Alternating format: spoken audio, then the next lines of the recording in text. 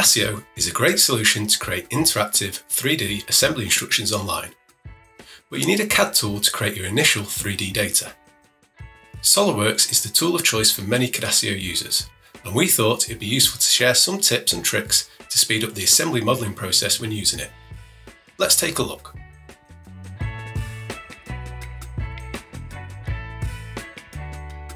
Selecting the right level in an assembly tree isn't always straightforward, and often requires drilling down through multiple sub-assemblies. To speed this process up, use breadcrumbs. Selection breadcrumbs are a context-based view of the current selection. You can easily select assemblies, parts, bodies, features and faces, as well as planes and mates. If breadcrumbs aren't appearing for you, they can be enabled from the display menu under System Options.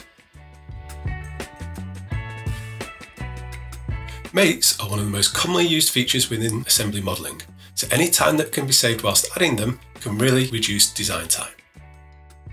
For the common mate types, the Alt key can be used to quickly drag a component into place and add a mate at the same time. Hold the Alt key, click on a face of a component and drag it to another face that you want to add that mate to. Quick mates are another great way to quickly constrain your components. Hold your Control key to multi-select any entities that you'd like to mate, and the Quick Mates menu will appear by your cursor. Clicking the required mate will add it in without having to go to the full mate dialog. If you're not seeing the Quick Mates menu appear, check that it's enabled from the Tools Customize menu.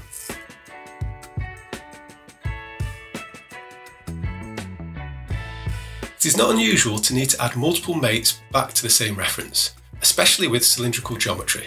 Multimate speeds this process up by allowing a single common reference and multiple component references across different parts.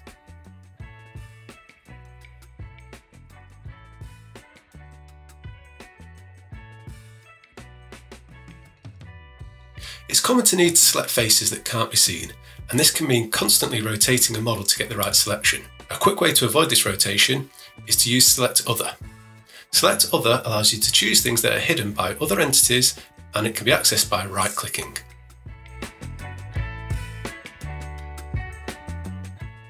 Similar to the use case for Select Other, the component preview window can be really useful to reduce model rotation and help with selection. From the context menu, when selecting any part or subassembly, choose Component Preview window. This opens the selection in a new window, and the model can be manipulated into any position. You can even add mates across the two windows.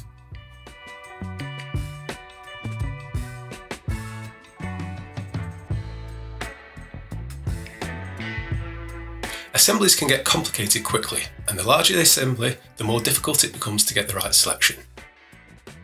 This is where hiding and showing components can really help out. You'll be aware that parts can be hidden by clicking the eye tool from either the Feature Manager or the flyout menu when over a part. But a nice shortcut for this is to simply hover over a part and press Tab. If you then need to make that part visible again, hover over where the part was and press Shift Tab. If you've hidden a number of parts and want to make them all visible again, right-click anywhere in the screen and choose Show Hidden Components. This inverts the assembly visibility. Now simply click on the components you wish to make visible again, or box select, and then exit the Show Hidden dialog. Adding mates to planes within an assembly is an easy way to restrain parts, but it can require a number of clicks in order to find the required plane. Did you know you can simply hover over a part and press Q, which will display all planes from that component? These can then be selected and used as you'd expect.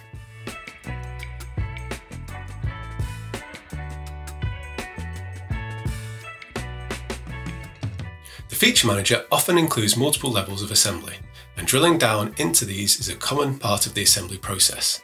This can leave the Feature Manager looking quite messy, with sub-assemblies and parts expanded. A quick shortcut to tidy this up is to use Shift-C, which collapses all items. And finally, the last tip is to use interference detection.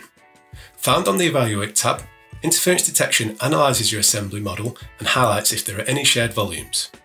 Overlapping parts can't exist in reality, so it's important to catch these errors during the design stage before anything goes into manufacture. Great, so that brings us to the end of this tips and tricks video. Don't forget that for your instruction manuals, Cadasio is a great solution that allows you to create 2D and 3D interactive assembly instructions straight from your SolidWorks CAD data. Download our SolidWorks add-in now and get started for free.